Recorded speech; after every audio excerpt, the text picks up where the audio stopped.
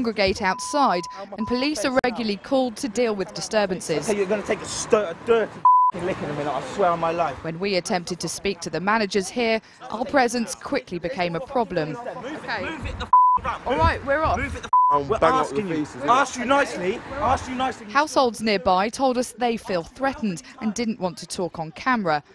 Others argue young offenders shouldn't be pushed out of the community, but need to be better managed. There's often lots of people hanging around outside, and that can be quite intimidating if you're trying to walk past.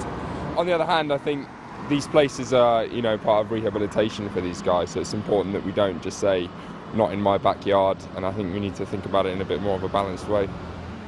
Serious concerns have been raised about the safety of local school pupils after claims they've been assaulted and had mobile phones stolen, and that needles have been left in the school grounds opposite. Complaints about this hostel have been made to the County Council over a number of years.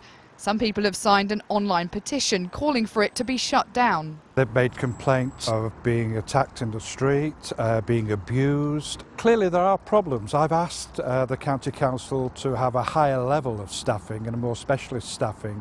There are far too many people in this property, and such a high concentration of people with very multiple social problems is going to always be difficult.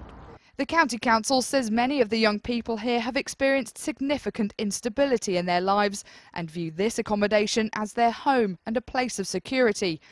The authority says it's looking at providing different types of accommodation with smaller units and has called a meeting between the council, local residents and police.